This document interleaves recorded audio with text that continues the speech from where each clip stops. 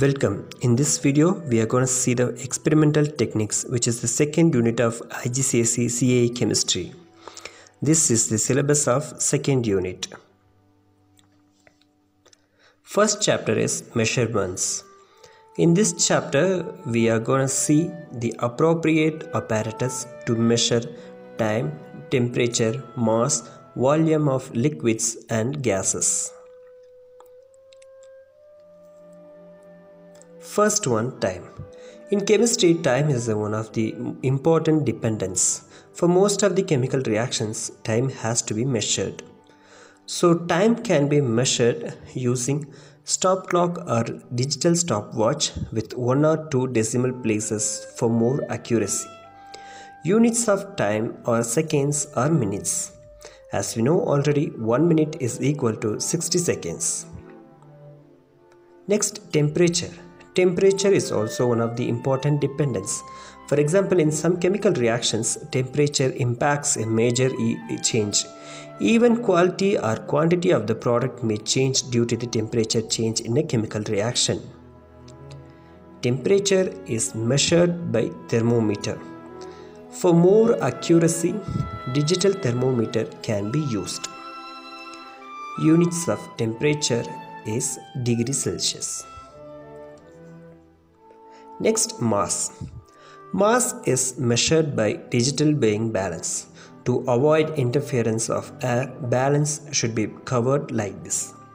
Usually for chemical reactions, we use grams as the unit of mass. Because of the small batch chemical reactions, we get products in grams only.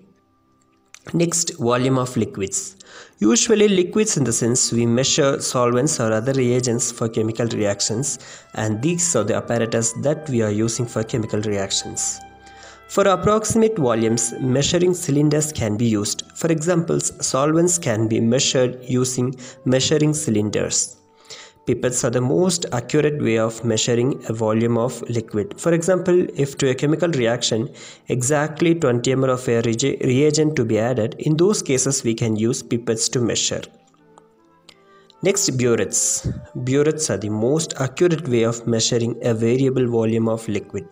Usually we use burettes in qualitative analysis, that means in titrations.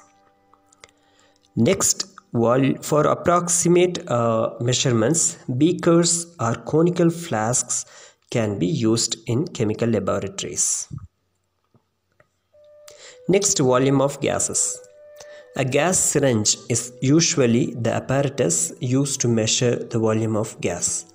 This is called gas syringe system. As shown in this picture, gas syringe is connected with an apparatus in which reaction is taking place. If the product is a gas, then volume of gas produced can be measured in gas syringe. See this video here. Inside the test tube, a chemical reaction is taking place. When the reaction is started, the product, that is gas, is produced and the gas is reaching the syringe through a tube.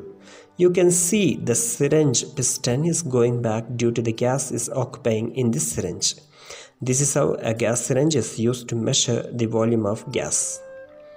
Next chapter is criteria of purity. In this chapter, we can understand how to use the purity of substances using paper chromatography. Chromatography is a technique that can be used to find the individual components in a mixture. If a substance containing 2 or more components, then we can find that all individual components using paper chromatography. Usually filter papers are used as a chromatography paper in paper chromatography. First, a strip of chromatography paper is placed on a clean and dry flat surface. If impurities are sticked in the paper, then they will definitely interfere in the result. So table should be clean and dry. A horizontal line is drawn using a ruler and a pencil about 3 cm from the base of the paper strip. The reason for using pencil is the line should not smudge because of the solvent. A single dot is added to the middle of the horizontal line. To hold the paper up, paper to be attached to a pencil using sticky tape or pin. Paper is then lowered into the solvent container. The pencil line should be placed above the level of the solvent. The line should not place into the solvent line. Fine glass tube, like in the picture, is used to put the pigment onto the pencil spot on the paper. Dots should be as much as possible smaller in size, then only the component separation will be neat and clear. This is how the chromatogram should be. See, the paper is sticked in the pencil and there is a pencil line in the middle and the sample dot is on the middle line and the line is above the solvent line. Different substances have different solubilities, so will travel at different rates. For example, mud and salt do not have same solubility in water. Salt will dissolve faster than the mud. Like that, each substance has its own solubility rate. As the solvent moves up this paper, the pigments will initially move along with the solvent and eventually the solvent will move ahead of these pigments. All substances will move particular distance from the starting line along with the solvent, but solvent will move ahead of the substances. When the solvent line approaches the top of the paper strip to be removed, a pencil is used to mark how far the solvent has moved up the paper. This is called the solvent front. Again, the reason for using pencil is it will not smudge in the solvent. See, the solvent is moved ahead of these substances and this line is called solvent front. And also see, there are so many dots in the paper and they are separated pigments from the mixture. A ruler is used to measure the distance traveled by the solvent front from the horizontal pencil line, which means that from the starting line.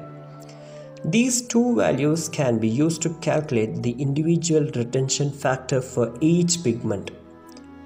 Retention factor can be calculated by using this formula. RF is equal to distance traveled by the component divided by distance traveled by the solvent. Now we are going to make a paper chromatography of blue and red ink mixture. This is how the paper should be prepared for chromatography. Put a dot in the middle. Take the sample using capillary tube and put a drop of the mixture on the dot. Allow the paper to dry. Now the paper is kept inside the solvent beaker and the pencil line is above the solvent level. Now our sample is slowly moving along with the solvent. See, blue and red inks got separated. Mark the distance that the solvent moved from the starting line and this line is called as solvent front. Dry the filter paper and mark the middle of the samples and measure the distance that the samples traveled from the starting line. Now calculate the RF value. In a mixture, if two or more substances are the same, then we will get identical chromatograms. If the substance is a mixture with different components, we will get different chromatograms. Pure substance will show up with only one spot, whereas impure substance will show more than one. Because of the impurities, we will get more. Next important thing is locating agents. In some cases, samples will be invisible, which means samples will be colorless. In those cases, it will be hard to find the distance traveled by the sample. For example, in proteins and amino acids, we cannot see the sample separation. In such cases, locating agents can be used to make the samples visible. After the chromatography run, locating agents to be sprayed on the paper. Look at the video. Solvent has reached the solvent front, but still we cannot see any sample separation in this paper. Now the paper has to be dried. After drying, the locating agent to be sprayed on the chromatogram paper and the paper to be dried again. After drying, now you can see the sample separation in the filter paper. Next chapter is assessing purity. In the previous unit, we have seen that pure substances melt and boil at specific and sharp temperatures. For example, pure water boils at 100 degrees Celsius, whereas salt or sugar added water boiling points exceeds. Mixtures have a range of melting and boiling points. To distinguish pure substances from mixtures, melting and boiling points data can be used. Mixtures melt over a range of temperatures as they contain two or more substances. See in this video, pure water boils at 100 degrees Celsius. If some salt is added, the boiling point of water rises than 100 degrees Celsius. Now you can see that the temperature is increasing than 100 degrees Celsius.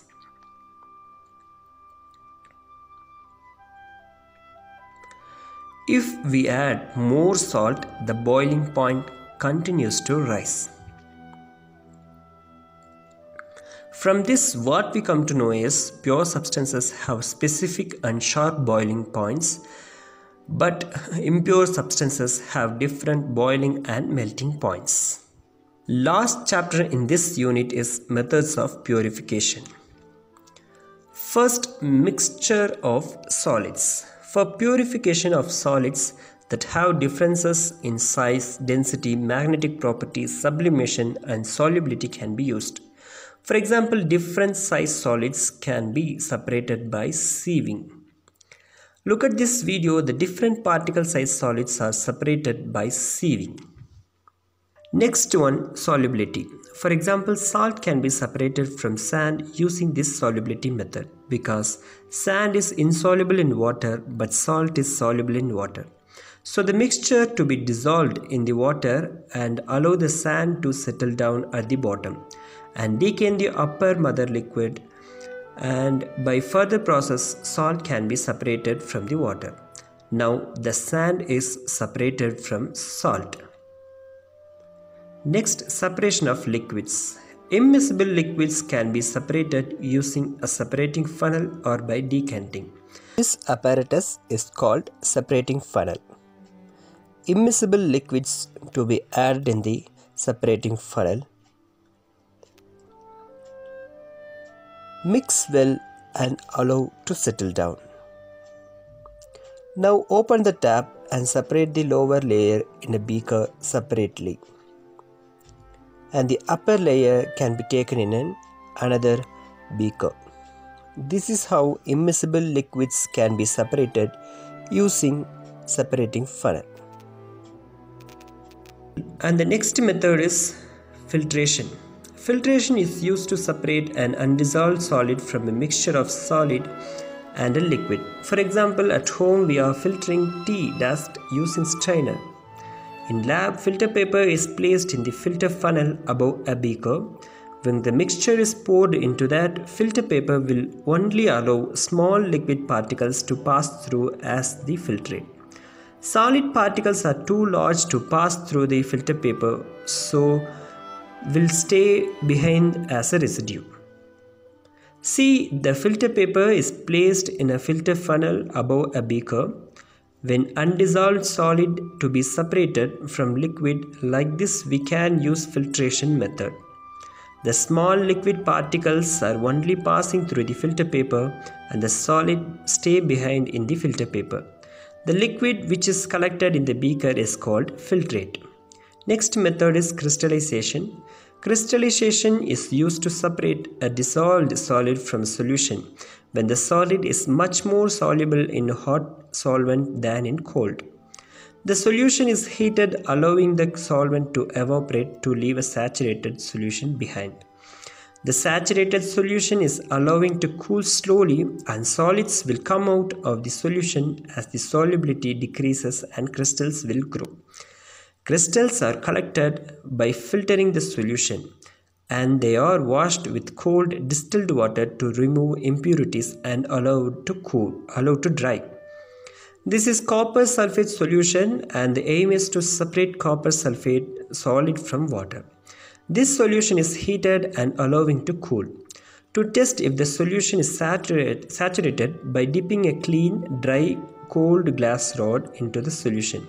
Take a few drops in the edge and cool it by blowing. If the solution is saturated, crystals will form on the glass rod. Allow the saturated solution to cool.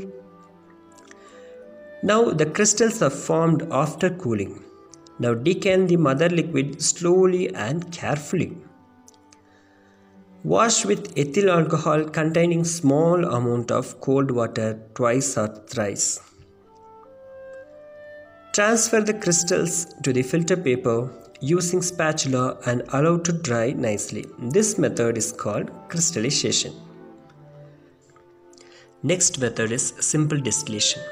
This method is used to separate a liquid and a soluble solid from a solution. Example, water from a solution of salt water or a pure water from a mixture of liquids. If we are trying to distill out pure water from salt water, initially the solution is heated and pure water evaporates, producing a vapor which rises through the neck of the round-bottomed flask. The vapor passes through the condenser where it cools and condenses, turning out pure water which is collected in a beaker. After all the water vapor is evaporated from the solution, only the solid solute will be left behind in the round-bottomed flask.